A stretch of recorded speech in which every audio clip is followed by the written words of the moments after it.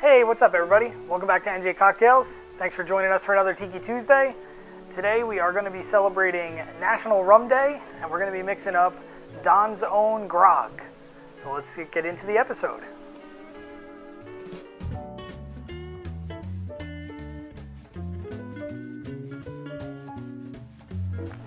Alright, so at the time of you guys watching this video, I can tell you that yesterday, which was Monday, was National Rum Day. And so I thought, since I had to put together an episode for Tiki Tuesday, I figured why not let's pick something that is very rum forward. And that wasn't hard to do, sticking to the Tiki parameters. And I landed on Don's Own Grog, which is a 1930s Tiki recipe that was originally found in a notebook of a waiter that worked for Don the Beachcomber back in 1937 at his first bar.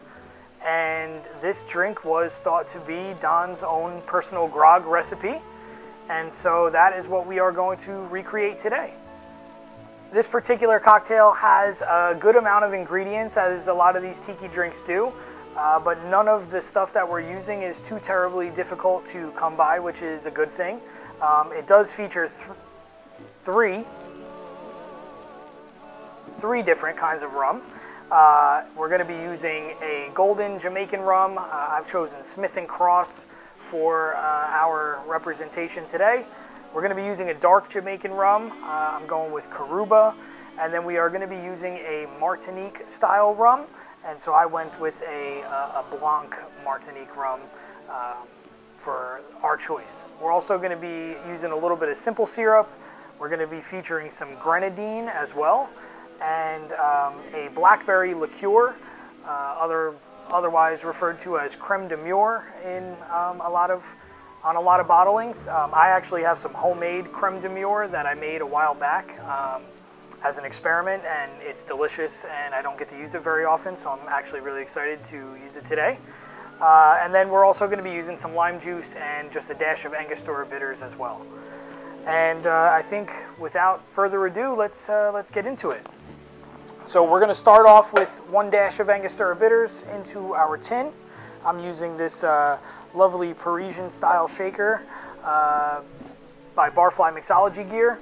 So just want to shout that out. I think this thing is absolutely gorgeous, and I don't use it very much. So today we're going to use it.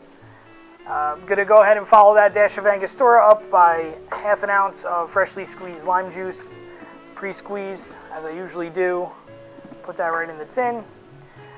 We're going to need 1/4 ounce of simple syrup.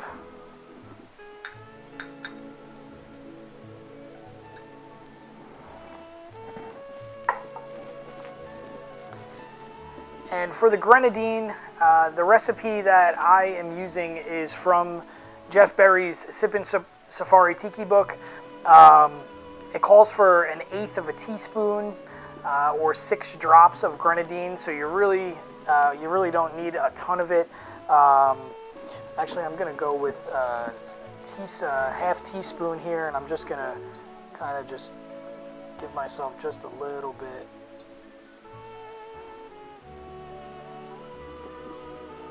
I think that's about 6 drops. 1 more drop in there. There we go. All right. All right. We need 1/4 ounce of our Blackberry Liqueur, our creme de mure, so 1/4 ounce of that.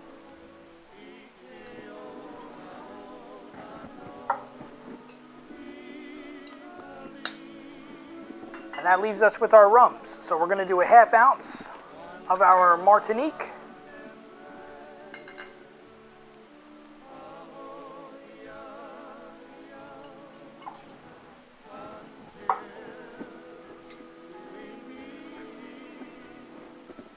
We're going to do a ½ ounce of our Dark Jamaican, our Caruba.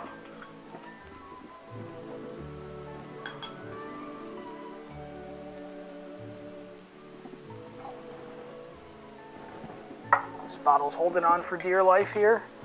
I've been using it a lot, and it's almost there. And then we are going to use 1 full ounce of our Smith & Cross Jamaican rum. Oh boy.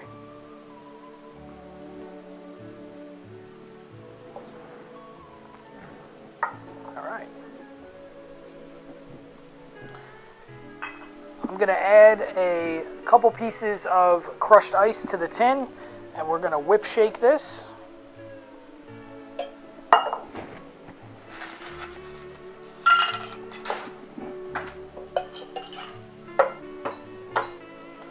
Give it a good hard shake.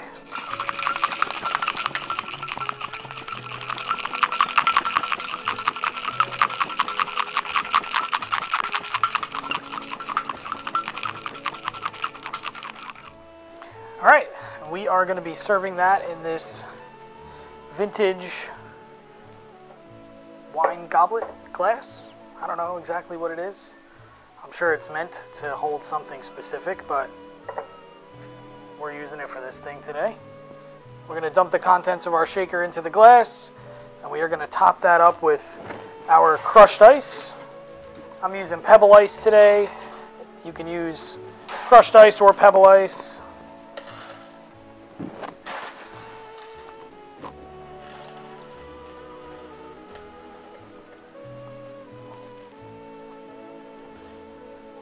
Nice little cap on it. All right, and for garnish, we are going to grate a little nutmeg on top.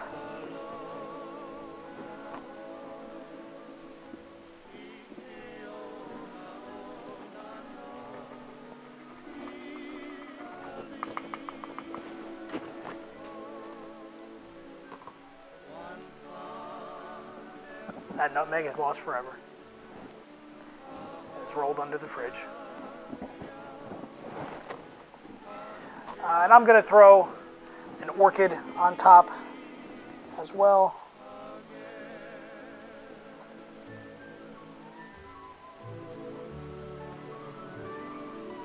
Like so. Last but not least, tiki straw. I'm using my new hookah straw from my man Andrew over at Surfside Sips. I just got a couple of new straws you guys will be seeing on the channel. And there it is. Don's own Grog. Definitely I've never tried this one before. This is a new one to me. Let's give it a try.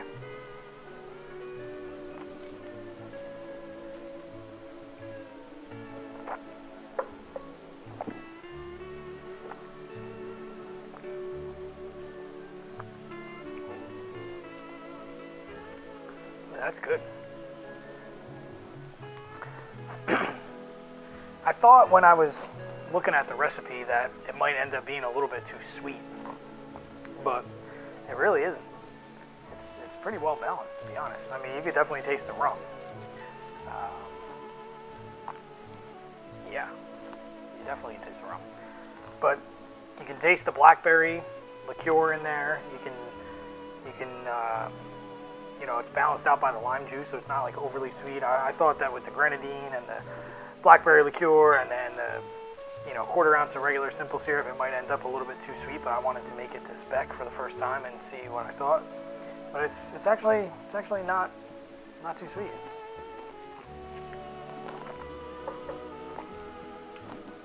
It's boozy, but it's balanced. It's got a little fruitiness to it from that blackberry. This is good. This is good. I can drink this. I can drink a couple of these. Really nice. All right, well, there you guys have it. That's Don's own Grog, Don the Beachcomber drink. Hopefully you guys enjoyed the episode today. If you did, don't forget to drop a like for us. Subscribe to the channel if you aren't already. I know there's a couple of you out there that are watching videos and not subscribed. So help me out. Hit subscribe. It only takes a second. If you want to get notified when our videos go up, hit that bell icon as well. We'll see you guys on Friday with our next episode. And that's it. I feel like there was something else I was going to say, but I don't remember it. So, see you guys next time. Cheers.